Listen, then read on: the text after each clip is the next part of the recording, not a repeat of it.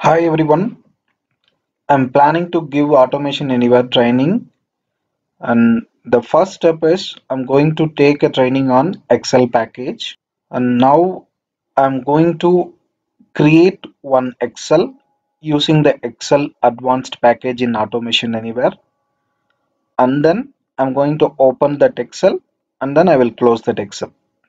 That is the step I'm going to do that. For that, I'm going to create one bot using a create a task bot. I'm going to give as close Excel. I'm going to change the view as list, and here if you type Excel, it will come Excel advanced package. Here you can see create workbook command. You can drag and drop the create workbook command, and here you have to give the path. I'm going to give this path, and I'm going to give the Excel file name. It's test1 dot xlsx. The extension is important, and I'm going to give the sheet name as automation, and I'm going to give the session name for session 1, and I'm going to save the commands, and I'm going to run the bot. In this way you can create the workbook. If you use the create workbook command, no need to use the open command in Excel package. I'm going to run the bot, you will get it.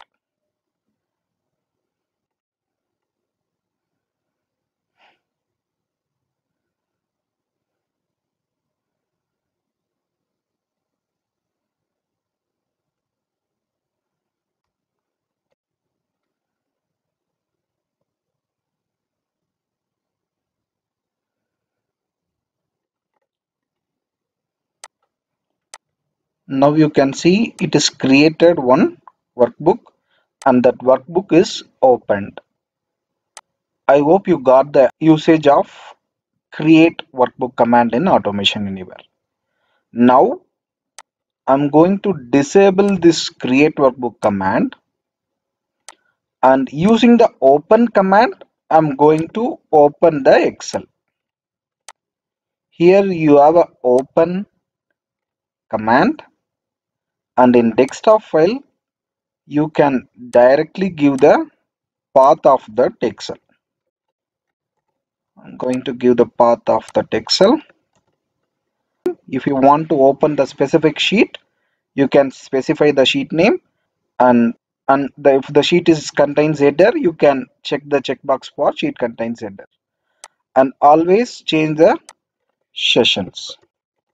I'm going to give session 2, and now I will run the bot. It will open that Excel.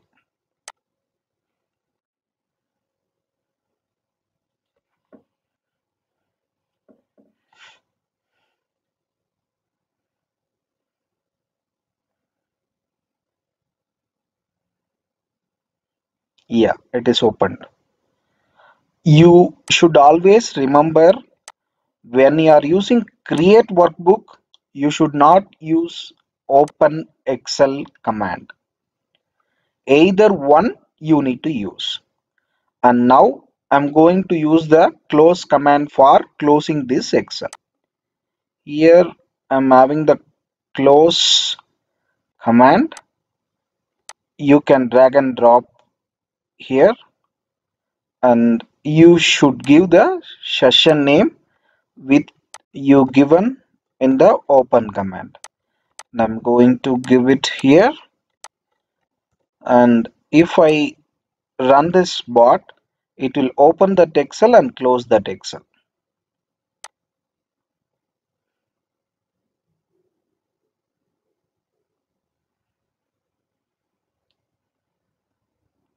Yeah, now it is open and it is closed. Using these commands you can open, and you can create, and you can close the Excel.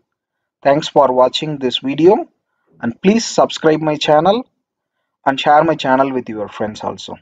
Thank you.